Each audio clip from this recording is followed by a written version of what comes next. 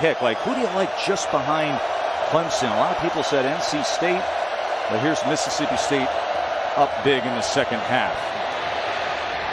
That ball is knocked out of the hand of Card, and that is being played as a fumble, and Greg Brooks recovers it for Arkansas. They're going to look at this one, but Greg Brooks did the right thing, said, I'm playing that as a live ball.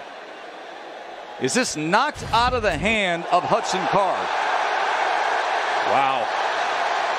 Zach Williams got in there as Hudson Card was bringing up his motion.